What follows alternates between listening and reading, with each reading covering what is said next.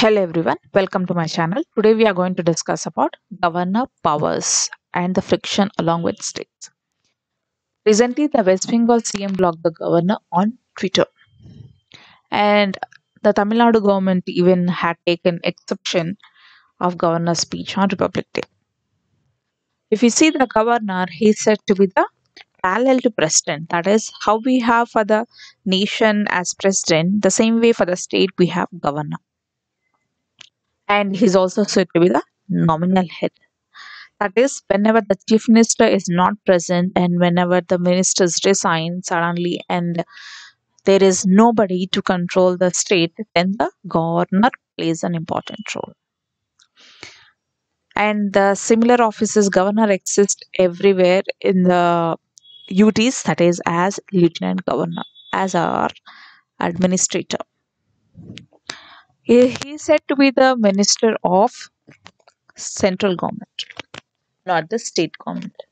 So when a state has some party which is opposite to the party of the center, then the governor and the state do not get along with each other.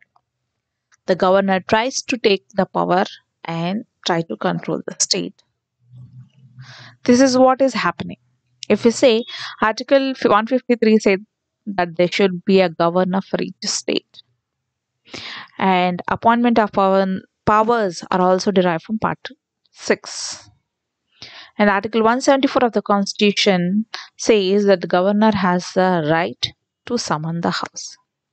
And there are also many articles which says that the governor has the right to summon the House and dismiss the House, and even passing of the bill, he has the right passing or holding the bill. So the same rules goes for even president.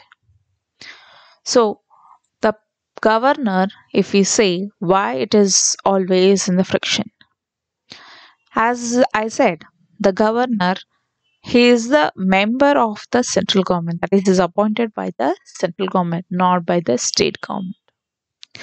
So actually he should be unbiased. In spite of being different parties, he should be unbiased. But the power of the government, the power of the governor, he is taking it sometimes in a different way, and he is misguiding and he is taking in a different manner. Now he is said to be he should be a member of who can be interaction between the members for each ministers, and he should be interaction between the state and central government, and he should be a member who can act on aid and advice of ministers. That means he cannot take any decisions on his own. He has to take the advice of the ministers, council of ministers. He enjoys only certain powers granted under the constitution. But when it comes to acting for the state, he has to take the advice of the president, if there has to be a president rule, and the council of ministers when it comes to the political matter. He has a monopoly for giving assent for the bills for the state legislature, and whenever the party to prove any majority. So these are the main things which the governor has to do. Now where the various friction points are, as I said, selection of the party to form a government. That is, when the party is from the state government party is from a different party, let us say it is Congress, and the governor is from BJP. In spite of being in a position where he has where he does not get any favor from any party, but still he prefers his previous party.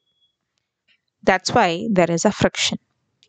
And deadline of proving majority. So when there is a tie and they have to prove the majority, then the friction point comes. And settling also on bills and passing a negative remarks on state administration. Whereas his role is mainly for to interact between state government and central government. He only gives negative remarks on the state administration. Now, the reason, if you see many times, not only this, in Jammu Kashmir in November 2019, the Jammu Kashmir and governor dissolved the assembly, indicating that various parties were coming together to form the party. Even in 2019 in Maharashtra, after a hung verdict in Maharashtra, the governor invited a party leader and he made him as a CM. So, and in Nagaland also, the governor has criticized affairs of the state and interfered in administration. This is not the first time. There are many times where, if you see, even in Karnataka, the governor has played a major role where he always takes sides of the central government. So, the allegation of the center is using the governor's position to destabilize the state government's power. And in 1959, Kerala government was dismissed based on a report by the governor. Several state governments have been dismissed since then, including 63 through president rule orders and issued by governors between 1971 and 1990. So, the main reason is that. Now, why it is happening? Various reasons are political appointment. That is because the governor has become a political appointee. Now, instead of becoming unbiased, they are like a king in the chessboard who is moving according to the queen. And nature of appointment. In constitution, there is no guidelines for exercising the governor's power, including the appointment of CM or dissolving the assembly. The constitutional assembly envisioned governor to be a political, but we are not seeing anything like that. And whenever there is a constitutional morality and values, and whenever there is a fundamental defect in the constitution, we can see the governor is utilizing it. There is no provision for impeaching the governor, and who is appointed by the center's advice.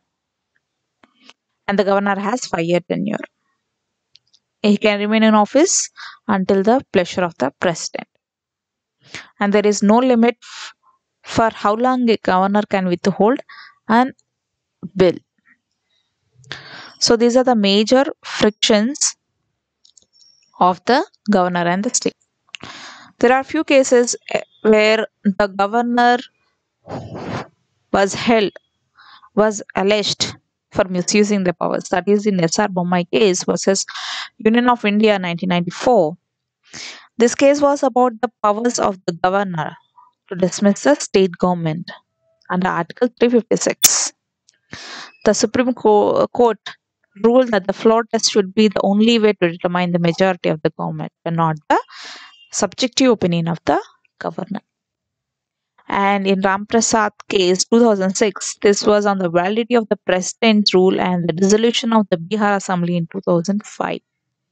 The Supreme Court ruled that the governor cannot take decisions on the basis of subjective assessment. So the way forward is that there was a commission called a Sarkaria Commission of 1998, which held various panels and made a reform and recommended reforms on appointment of governors. And the selection of governors should be through a panel comprising the PM, Home Minister, Lok Sabha Speaker, and the CM. And fixing the tenure for 5 years. And they also said that there should be a provision to impeach the governor, and no government has implemented till now. And they also recommended that the governor should not be from the same state.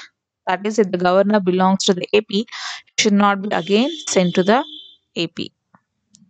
So these are the few reforms and few things discussed. So that's all for today, friends. If you like it, please share it with your friends and subscribe to my channel. Thank you.